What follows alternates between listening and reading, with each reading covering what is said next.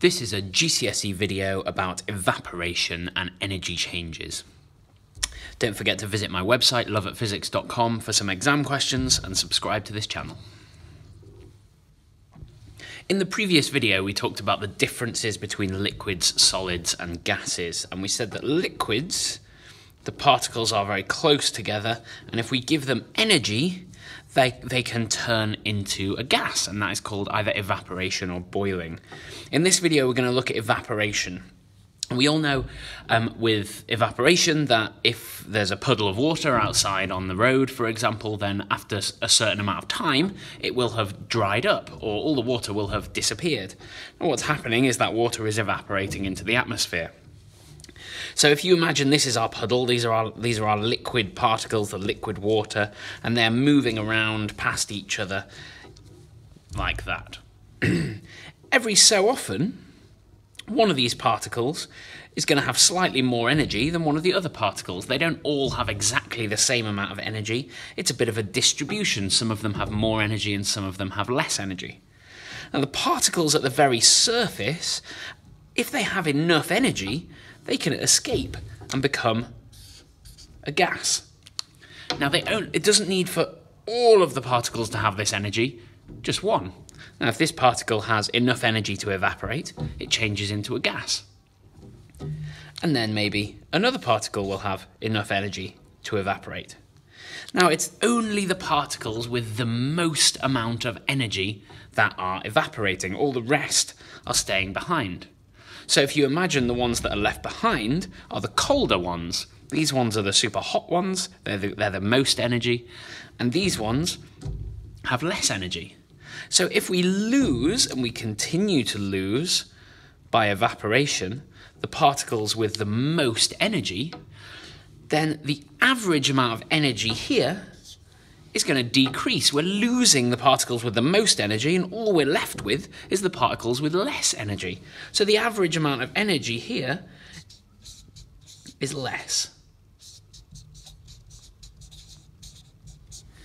Now we can imagine that less. It's hard to imagine energy on its own, but if we imagine the energy as temperature, then if we've got less energy in the puddle, then we've got a lower temperature. It's cooling down, it's getting colder.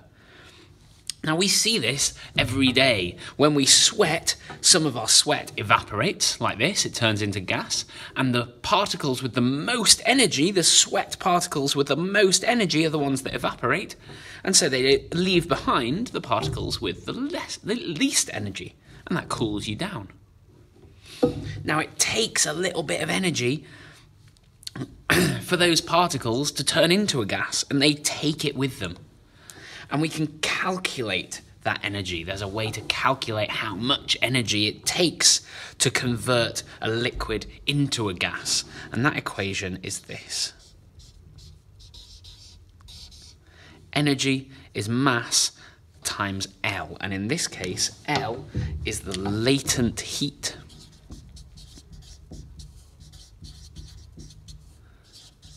Of vaporization. Now, the latent heat of vaporization is what it's called when something goes from a liquid to a gas, or from a gas to a liquid. The energy is the same, except when it goes from a gas to a liquid, the energy is released instead of absorbed. So the latent heat of vaporization is talking about the transition between gas and liquid. The latent heat of fusion is what we use when we're talking about going from a liquid to a solid, or a solid to a liquid. So I'll just write fusion down here as well in brackets. Latent heat of fusion is solid to liquid, or liquid to solid. Latent heat of vaporization is liquid to gas, or gas to liquid. So we know the amount of energy is dependent on the latent heat of vaporization. Now that's different for every chemical. And the mass. Basically, if you have more particles, then you need more energy to turn them into a gas, which makes a lot of sense. So, when we turn a liquid into a gas, we use a certain amount of energy, and that energy is taken away from the liquid, and so the liquid cools down. Now we have a similar formula to see how much things warm up by. Now you might have once eaten maybe a chocolate chip cookie or something like that from the fridge. And it feels like the chocolate chips are colder than the rest of the cookie. Now that's because chocolate chips can hold more energy than the rest of the cookie, or alternatively they need more energy to heat up, and your mouth provides that energy so they feel cold.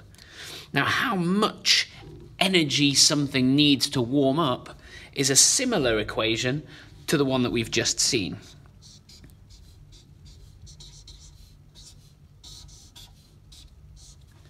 The energy needed to heat something up by a certain change of temperature. This is a Greek letter delta and it means change. So the change of temperature is the mass in kilograms times C, which is the specific heat capacity,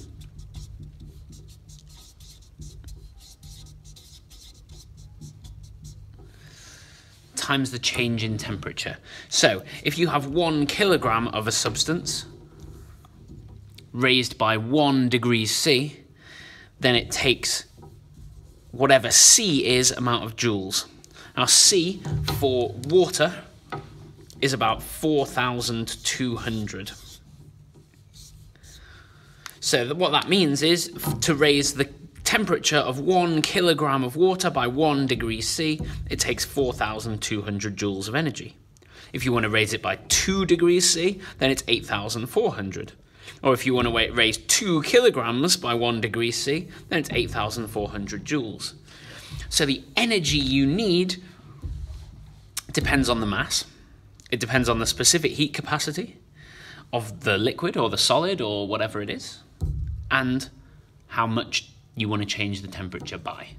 So this equation we use for calculating the change in temperature when something is not changing state. This equation is for the latent heat. Now, latent heat means that the substance is changing state. So you have two slightly different equations. One of them involves changing temperature, and it's obvious which one that is because it's got changing temperature as part of the equation. And the other one is about changing state. Now, latent heat, if we go back to talking about phase changes, latent heat means hidden heat. And why would that be called hidden heat? Well, if you plot a graph of heating up a substance. So in this case, we're going to heat up some ice, some imaginary ice. And if the ice is at minus 10 degrees and we start heating it up, we start adding energy, then the temperature will increase. Now the temperature will increase until we get to 0. Now at 0 degrees C, ice is going to melt. Now, what happens to the graph there is it flattens out for a little while the ice is melting. And then, once all the ice is melted, it starts to increase again. The temperature starts to increase again. And then when it gets to 100 degrees, the water starts to evaporate. And then once it's evaporated, all of the water has turned into gas. It starts to boil at 100 degrees. Once it's all boiled, then the graph starts to increase again. The temperature starts to increase again. Now, these two places are where the phase is changing, where the state is changing. Now, the reason for that is we're still heating it, we're still adding energy, but here, the temperature isn't increasing. We're adding energy, but the temperature's not increasing. Now, that is because all of that energy is going into breaking those bonds that makes a solid and starting those particles moving past each other like a liquid does. So all of that energy, and that energy is the latent heat of fusion,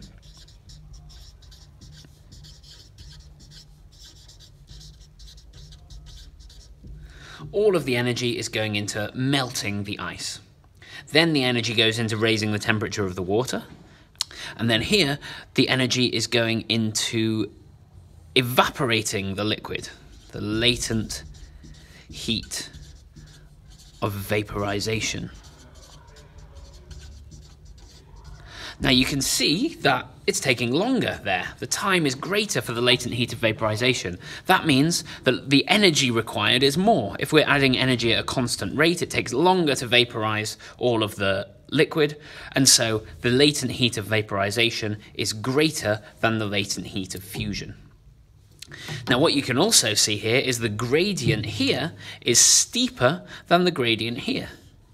Now what that means is that the specific heat capacity of steam is less than the specific heat capacity of water.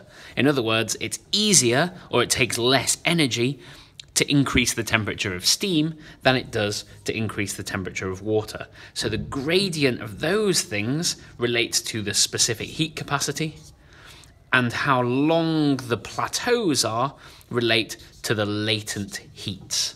And so you can tell a lot from a temperature time graph of something melting or evaporating. Now there's one more thing you need to know about at IGCSE level, and that is called the thermal capacity.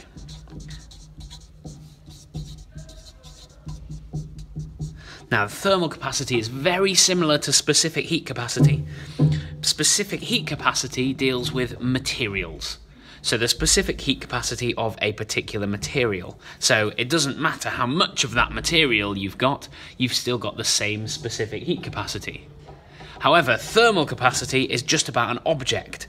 So thermal capacity is the energy required to raise that object by 1 degree C. So the thermal capacity here, Ct, the energy required to change the temperature of any object by 1 degree C. So if you have two things, one of them, they're both made of the same material, like let's say aluminium, and you've got 1 kilogram of aluminium here and 2 kilograms of aluminium here, they will have the same specific heat capacity because they're made of the same material, but they will have different thermal capacities because the thermal capacity is just for that particular object. That's the difference. So, an important difference, thermal capacity and specific heat capacity. You've also seen about how to calculate the latent heat of vaporization and fusion, and also you've seen how evaporation cools things down.